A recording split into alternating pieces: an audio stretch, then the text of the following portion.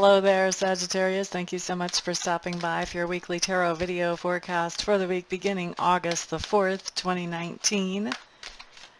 Let's see what comes up for you guys, Sagittarius.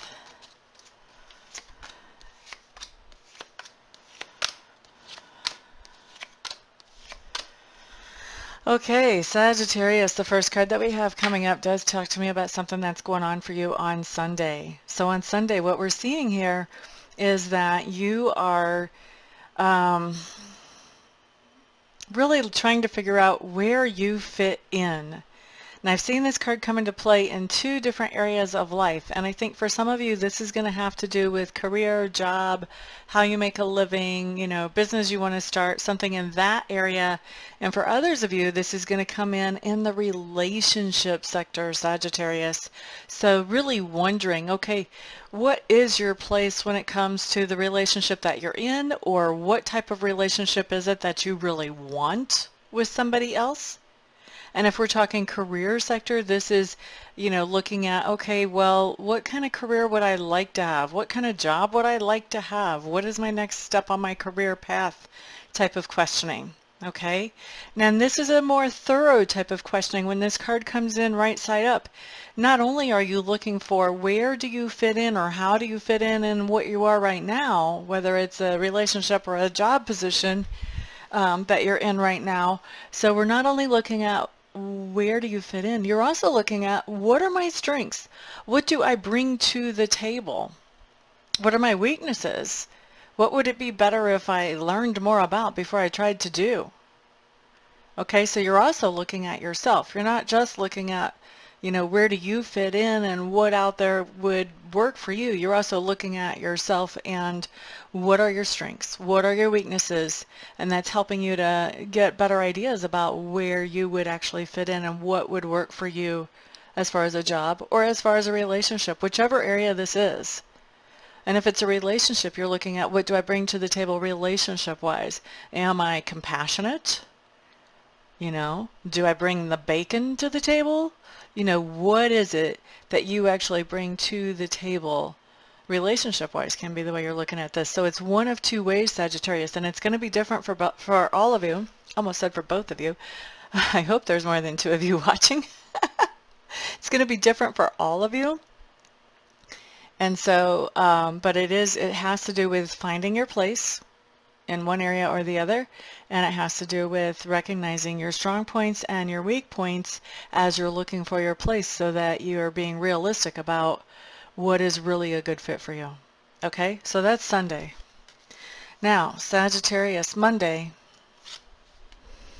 Wow, you guys have kind of a rough week coming up, honestly.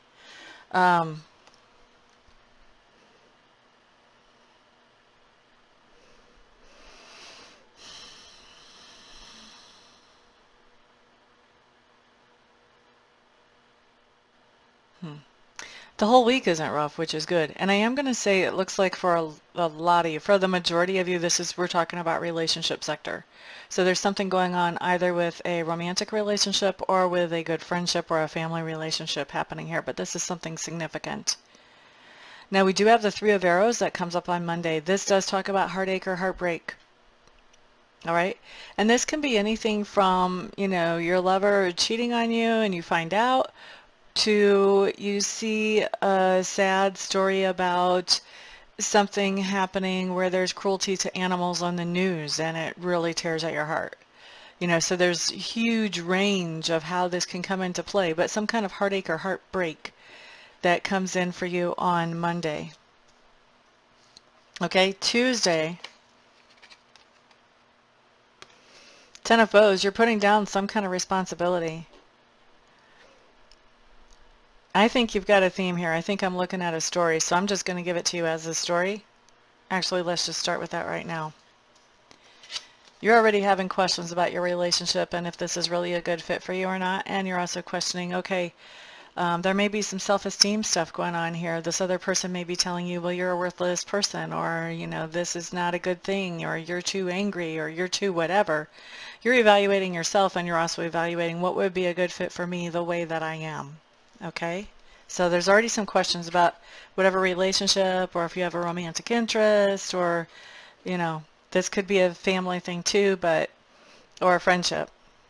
I want to lean more towards romantic interest or friendship, or romantic partnership or friendship.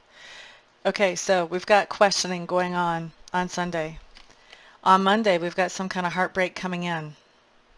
This is typically a card of heartbreak or betrayal if we're talking about relationship, which I'm really thinking that this is.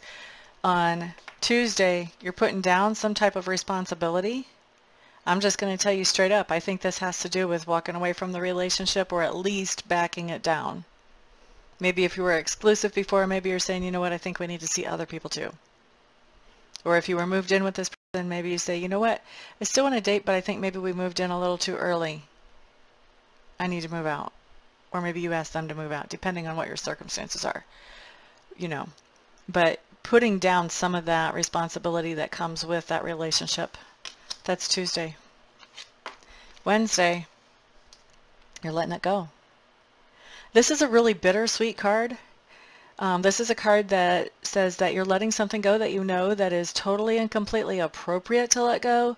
At the same time, there is some sentimental things going on there, and it is a little bit of a, it's a pang. It's a pang. It's very bittersweet. I think this is all about some type of relationship. I think you're letting that relationship go. And it's not the easiest thing. It's not like you're letting it go and you're just saying, I'm so mad at you, you're such a jack, ASS, or anything else. This is, you know, I need to let this go, and it's kind of hard to do it. I mean, you're comfortable with each other in a lot of ways. All right, so that's Monday through Wednesday. Let's look at Thursday. This is my card that talks about getting rid of baggage. And this card basically says that you're not really, even though you've let the relationship go, you're not letting the baggage go. Okay? And for those of you that this isn't your romantic partner, we could definitely be talking about a good friend, or we could be talking about a family member. But anyway, there's some baggage, there's some old hurts, there's some old wounds. You're not ready to turn those loose yet. You feel the need to hold on to them still. Usually if we feel the need to keep holding on to those, we're afraid that if we let go of them, then we'll let somebody else, or maybe even the same person, come in and do the same thing all over to us. So we try to hold on to those hurts as a method of defense. Not necessarily our best choice, but a lot of people do that. If that's what's going on here, free will can change anything. Just because this comes up on the cards doesn't mean it has to happen. If you recognize that you're trying to hold on to hurts and feelings of where you've been treated unjustly or victimized, as you notice that energy coming in, if you can head that off at the pass, that's going to be more healthy for you, and that's going to help you to move on into a place where you can be happy much more easily. Okay? But as the card stands, it looks like there's something that you're not letting go of, some kind of old hurt or injustice or insult, some kind of offense that you're holding on to once we look at Thursday. All right, now let's look at Friday. Here what we have on Friday is the moon on water. When you've got the moon on water, to me what's the most important part of this card is more the top part when it comes up in reverse. And what we've got here looks to me like a dinosaur egg underneath the water. And what's an egg? An egg is potential. It's full potential for life. So this tells me that by the time you get to Friday, even though on Thursday you're not letting everything go, by Friday you're starting to see, in a kind of distorted type of way, but still you are starting to see some type of potential. You're starting to see that there's light at the end of the tunnel, that, you know, even though this hurt to let go of this relationship, that there are some benefits to it too. And you may feel a little bit guilty about enjoying the benefits at first, but these are very real and tangible benefits that are good for you. Yeah, and I think you are going to enjoy it, and better if you can get rid of the guilty feelings sooner rather than later, and just totally let yourself enjoy the benefit of doing what you needed to do. Okay? And then the next card is for Saturday. And this is my mourning card, but it's showing up in reverse, which means that you have come through a period of great sadness or mourning over a situation. Very quickly, you went into deep mourning for this card to show up. And this is telling me that you're seeing light at the end of the tunnel. Once again, a little bit like the last card, this is saying you're seeing light at the end of the tunnel. You're starting to realize that you can laugh and that it's okay. The world isn't going to end if you're actually happy now. Now, it's not like you're spending a super lot of time happy with this card in reverse, but you're starting to see that, you know, it's not the end of the world to be happy. It's okay. You're starting to feel a little bit less guilty and understand a little bit more about why things went down the way they went down. And starting to understand a little bit more about why you needed to do what you needed to do. Okay? So that's kind of a heavy read. I'm sorry about that, Sagittarius. But that's just what came up. Now, obviously, this is a general reading, so not everything's going to apply to everybody. If this doesn't happen to apply to you for this week, you may want to check your rising sign or your moon sign and see if those apply more. But I would say that, you know, if none of this seems like it is really on your horizon, I wouldn't call it to you just because you saw it in a reading. Okay? So anyway, that covers that. For those of you that this is the first time that you've seen me and you appreciate my reading style, if you would subscribe, that way you can see me again, that would be great. Those of you who feel like you benefited from or you were helped by this reading, don't forget to thumbs up this reading, please. And also don't forget to share it with somebody else who might be benefited or helped by it as well. Those of you who have been watching me a while, you know that I also offer live readings either by phone or by Skype, and I offer pre-recorded readings if all you have is just 1 or 2 questions. Those are probably the best option in that case. In the live readings, we really dig in deep to your questions and the things that you want to know about.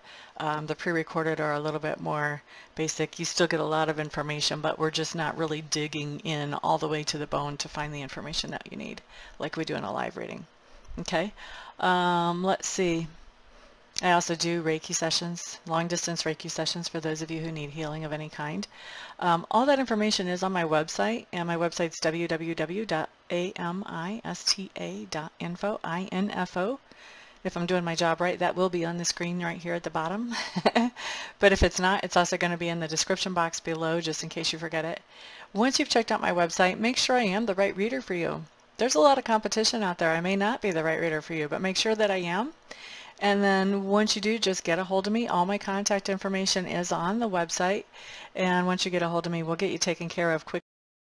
I believe in making people wait for a reading. They usually needed them like 10 minutes before they contacted me. So I try to get to you the same day, or if not the same day, at least the next day. So, you know, you're not going to have a big wait to talk to me about anything else you need to know. I think that's it. Thank you guys for being here. I really do appreciate all of you and all of your support in whatever way it shows up. And I hope that you all have a wonderful, thrilling, peaceful, joyful week. Peace out.